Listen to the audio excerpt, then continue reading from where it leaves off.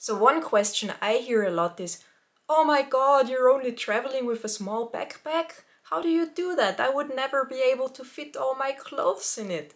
Well, I'm a minimalist traveler. I only travel with a small hand luggage size backpack for months, and I only give myself the allowance to fill one small packing cube with clothes. So my trick on how I'm able to do this is that I have to do laundry a lot, regularly. So in today's video, I'm going to show you a few tips and tricks how I do that, and a few tools that I bring along to make my life a little bit more easier, and maybe you get a few ideas so you can make your traveling life easier as well and downsize your clothes a little bit.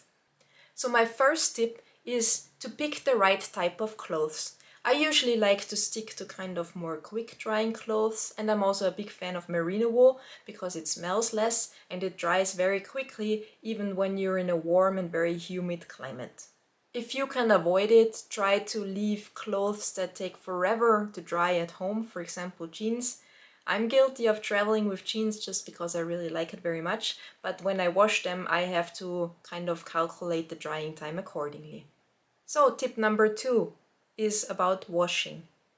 I know that you could, for example, use a hotel laundry service, but I personally think they're a little bit overpriced unless you really have a nice shirt that you need ironed, which the type of clothes that I wear is usually not worth it. Or you can also go to a laundromat, but I don't travel with enough clothes to really fill up one load. So what I like to do instead is to wash my clothes in the sink of the hotel room. So more often than not, you will run into a little problem because many hotels, they remove their sink stoppers. And that's why I like to travel with my own sink stopper. And that's something very cheap I just made myself. I just cut a little circle out of one of those reusable silicone baking mats.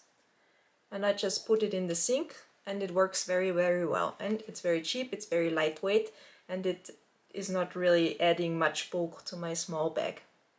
So now if the sink is very small or I'm about to make a big mess, then what I like to do is fill up my clothing bag. The clothing bag I travel with is this one.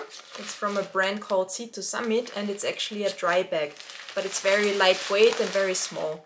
And I actually use this as my clothing bag, and if I need to do laundry, I just fill it with water and then add my clothes and the detergent and then just give it a good massage and rinse it out. So this also works like a charm for me.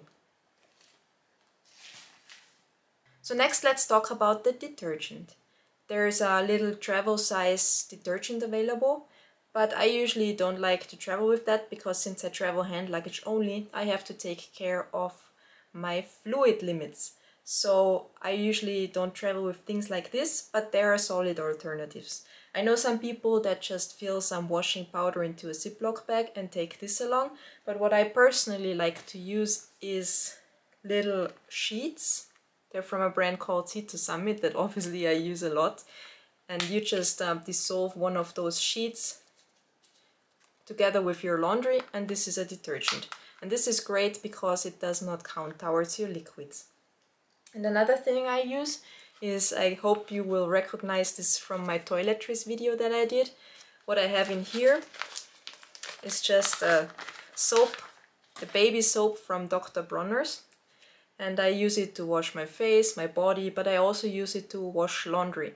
So this is a great thing for me as well. And the last part of the process is the drying part. And what I like to use is just use the hangers that are in the hotel room and just hang up my clothes there. That usually works very, very well, especially when you have quick drying clothes. Most of them just dry overnight and you have no problem there. Another thing I always have with me, because it does not add much weight and bulk to my bag, is one of those small clotheslines. It's also by a brand called Sea to Summit, which obviously I use a lot, but I'm not sponsored by them. So I just really like their stuff. And this clothesline is awesome when there's no hangers available or you are somewhere outdoors and you want to hang up your things. And they are very great, especially in combination with a hero clip, especially when you want to hook it indoors, or like in my example here, when the clothesline is a little bit too short. And you actually know that is love when your partner does not mind sleeping underneath your socks and your underwear, because the hotel room was so small that I had to hang my clothesline through the middle of the room. So it's a good relationship test right there. So if you are thinking of making your life easier and traveling more lightly, then I can only recommend you to plan ahead when doing the laundry. For example, pick the right type of clothes and bring some tools with you, just like a sink stopper and some detergent. This will actually save you a lot of time and a lot of money. With the right tools, it's actually very easy to do your laundry on the road, and I got very used to just regularly do my laundry this way. So my wish for you is that you never run out of clean underwear and clean socks, and I see you in the next video. Bye!